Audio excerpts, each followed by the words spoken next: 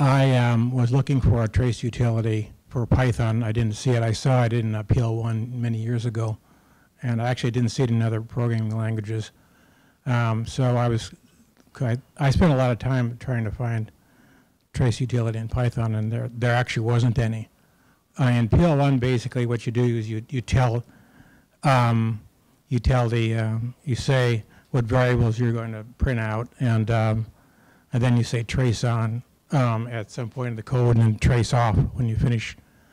The strange thing is, but in Python, they don't go into great detail in that. This is mostly made for programs that are complex, and basically when you write a large program, you forget what you were doing, and so basically this allows you to see everything that happened in the program that you're in.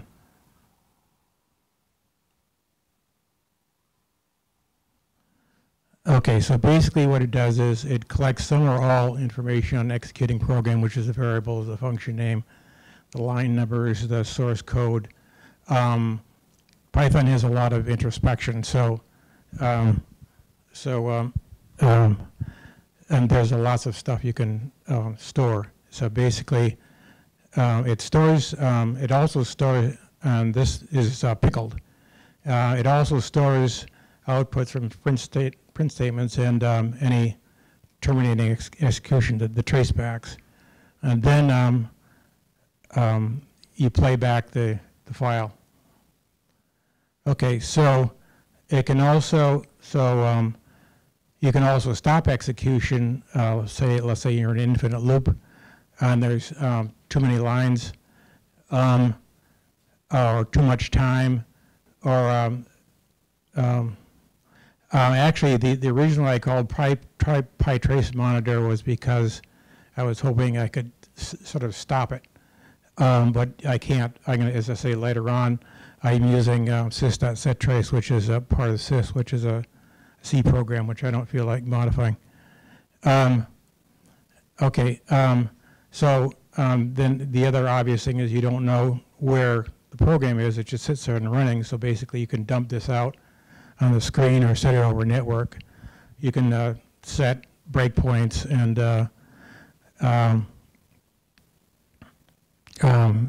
basically something like breakpoints, and then you can also, well, actually, I don't remember this. Run automatically every time a function is executed. Oh, okay. I'm sorry. What I meant was I can set this up so that I don't have to say trace on, trace off. It just starts. Okay. So other capabilities are you want to know what your reference counts are. You want to know what the IDs are. For example, does the object makes them referring to the wrong object? This is basically stuff that's being accumulated in a file. Determining the inheritance path of a class to determine if there's a conflict of methods. And basically, since these are tests, you should include everything: the code, the documentation, the trace, and the configuration in one file. And so therefore, you can go back and look at it. Okay, so the output is, so the basic configuration is local variables, the current function name, the line number, and the source code at the line. So the current function name, basically, you have to give it a function. It doesn't, if you don't give it a function, it doesn't work. It just starts tracing on the on a function. Okay, so this is a small program. This is a very small program. So I'm saying for j in range 3, and then I'm incrementing w by 2. Okay, so then I say I create a function here. I don't have to do all this, but create a function here, which is basically it executes the function. So I say trace on, then I say the function name and trace off. Okay, so the output is basically a dictionary, and the dictionary is So basically, the analyze.printall is the analyze program. So basically, the local variables here are J and W. The file name is test1.py. The code was for ion. The event type is a line, and the function name is T. So basically, this uses sys.settrace.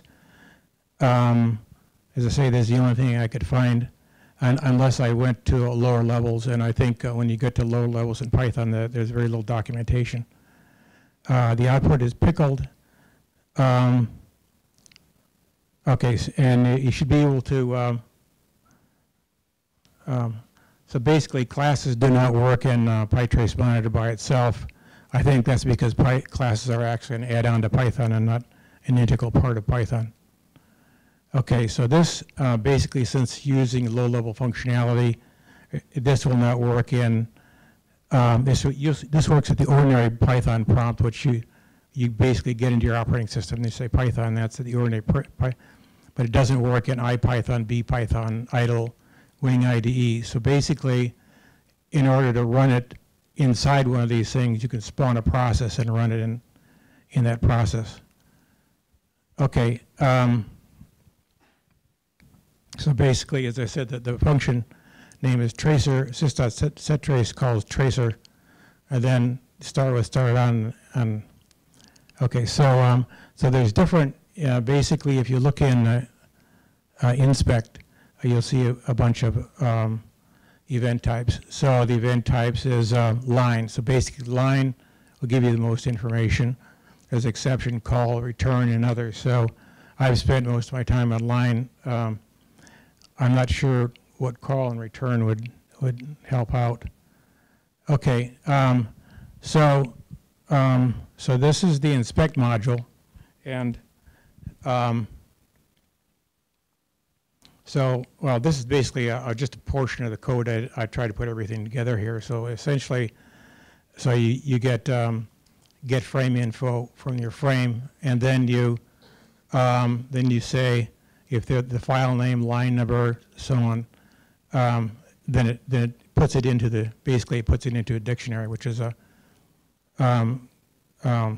frame info dot out.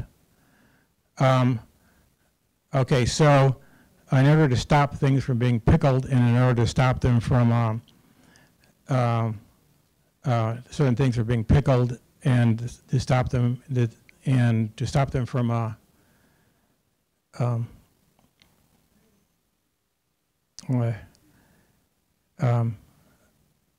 basically to exclude values and include there's included types and excluded types.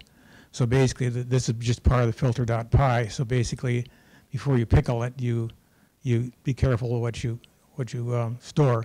Also in tracer, there is a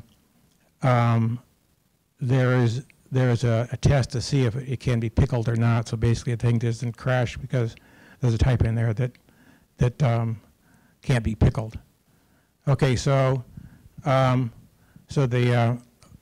so basically there's a configuration file, and so in this case we have max lines, 1,000 lines, max time. So basically you don't want to run into an infinite loop.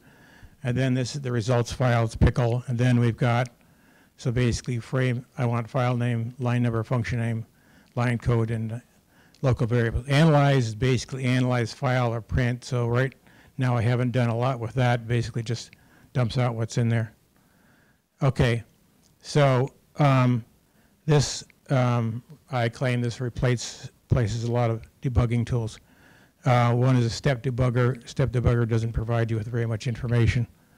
And this provides you with everything a step debugger would, provided you tell it enough, give it enough things. Logging modules, unit test, and execution profiler. Execution profiler, basically what you have is there's overhead, obviously, with the tracer routine, but to a certain extent, if you take that overhead into account, you can sort of calculate what times, other times that your program itself is taking. Coverage.py is a program which shows you what code was covered and what wasn't. So this can function as coverage.py. This can also determine memory usage. There's heap.py, so basically determining memory usage at any line in the program. There's obviously also overhead with the tracer routine. Okay, so it is on pytracemonitor.googlecode.com. I have a new version which I haven't put up there yet. In the past I did not put up enough documentation, so I'm going to put a lot more documentation up there. I've actually, my new version, I have added functionality to it. I was actually hoping a lot of people would get involved in this and keep adding to it. I think with introspection in Python, probably a lot more things could be added. So